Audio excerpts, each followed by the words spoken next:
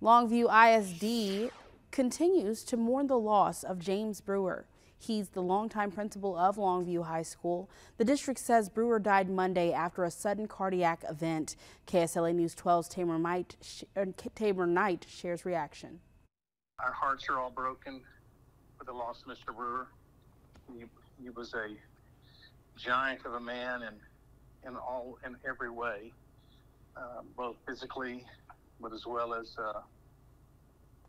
a presence in the lives of those kids at Longview High School. Longview ISD superintendent released the following statement. The legacy of Mr. James Brewer will forever remain a guiding light at Longview Independent School District. James will be remembered as an outstanding educator, a compassionate leader, and a cherished member of our community. His spirit will live on in the hearts and minds of those he touched throughout his remarkable career. Mr. Brewer was born and raised in Magnolia, Arkansas. He has spent nearly 40 years of his life in Texas' education system and earned awards that include Superintendent of the Year, Principal of the Year, and Coach of the Year.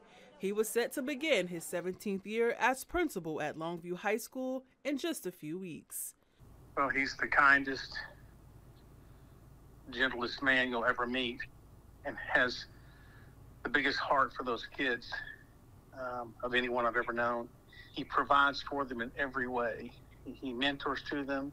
He knows their family. He knows their situations. He gets on their level with them, and he leads them to a better path. And that's just the kind of man Mr. Brewer was. Longview High School will offer counseling services and support to students and staff to help cope with the sudden loss of James Brewer. In Longview, Texas, Tamer Knight, KSLA News 12.